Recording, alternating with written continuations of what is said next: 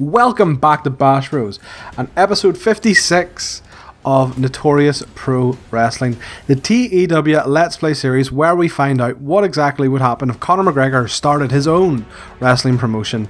My voice is starting to go. I usually, I'm sure you know I usually record these in batches of 4, I usually say that, so going back to recording 5 in a batch, my throat is just no, why are you doing this? But yes, so we have this and then the next. This is the go home show for our pay-per-view, our Your Bollocks 2022 pay-per-view. Yous were here last week, so there's no real point in going over what yous have missed, because yous haven't missed a thing. But we will go over some news. I don't know why I haven't spotted this before, but Pro Wrestling Grill got a TV show. No idea how I missed it, and you know what? It's pretty fucking good. So their TV show is called 3 Count, and they got a deal on KDoc TV. I don't know who or what that is. Yeah, in case you haven't noticed, their tapings are matching what our tapings have kind of become recently. But goddamn, some of their main events have been really good. I don't know if I can show them here. Show history. So, they have Bandito and Brody King and Gresham and Ray Hort. They have these guys are having 78. There's a 72 in there. Again, 72, 76. They had an 80. Jesus. Again, 80 and 72. Admittedly, they're kind of just repeating the same matches at a certain point. But yeah, really good. They have solid matches every once in a while, or they have fantastic matches every once in a while. So yeah, that's really cool to see that they have a TV deal, and hopefully that will start to see them rise to the ranks of the company wars. I wonder if it is affecting their size drastically. I mean, their size has slowly been going up. So it was 15 for ages. And 16, 17. It is going up, maybe slowly, but it is still going up. So other news as well. So bit of a weird one, kind of funny. Miro cheated on Lana with Penelope Ford in AEW. So Lana is still with WWE at this stage. Miro is with AEW. Penelope is with AEW. So yeah, kind of find that really fun. I don't know why it's funny. It's really not, but there you go. Penelope, so obviously now everyone hates each other there. So Drew McIntyre was loaned to NXT UK. That sounds so... Imagine that in real life. Imagine the matches you could see with Drew Galloway going to NXT, and him versus Ilya. Even him versus Walter. I know Walter's on NXT 2.0 now, but something like that. Yeah, sad. And Jake Roberts' contract is up for negotiation. I will renew it. Jake has been a fantastic manager, and his partnering with Sonico has been great. So yeah, definitely going to renew that. So that is all the news covered. Let's book the show, shall we? Okay, and we are back. There was no real obvious choice of which to make the main event. Similar issue 2 weeks ago, where there was at least one good performer in every match, but the person they're facing isn't reliable enough. So Jay Lethal, he is hopefully good enough to kind of drag Stevie Boy to a TV main event level match. So let's get into it. Backstage promo. Grizzly Young Vets are pissed that the Aussies are pissed.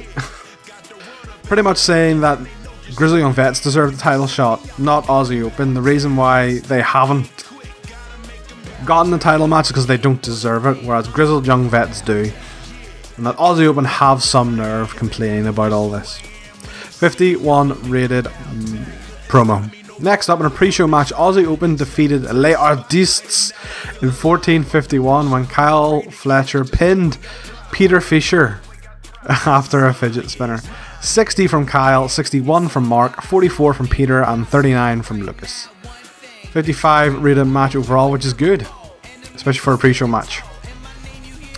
Next up, a backstage angle. Will Hobbs is like, yo Ace, are you coming out to... not escort, that's not the right term. Hey Ace, are you coming out to support me in my match later? I don't... what would one say? Are you going to manage me? You can be at ringside? Oh yeah, that's what I'll do, yeah. So Will Hobbs says to Ace, you know, look, you coming to ringside for my match later? And Ace is like, no baby, I'm going out to party. I got a clean sweep. Woo! Or something along those lines. But Carlos Room was like, hey big guy, I've got your back, I'll be out there tonight. 65 rated angle. Then into the match itself, or then into the main show. In a superb match, Jonathan Gresham defeated Will Hobbs in 15:08 with a spiked pile driver. Just big meaty men slapping meat. Gresham had a 68. Jesus Christ, dude.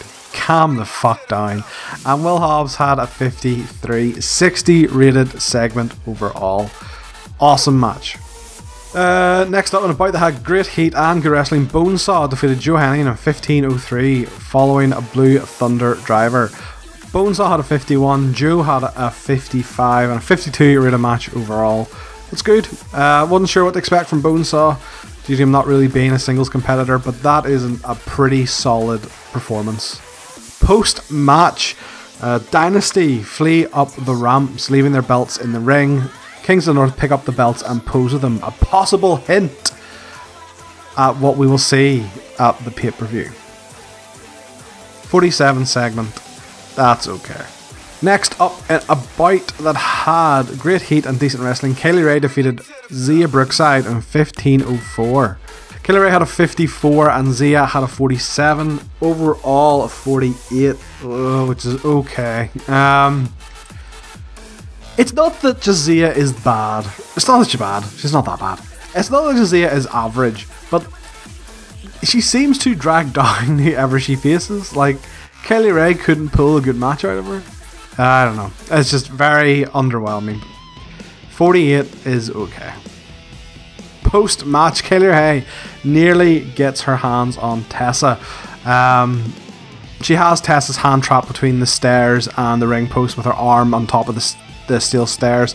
She's about to break it with a baseball bat whenever she's inadvertently distracted by Rhea O'Reilly, allowing Tessa to escape.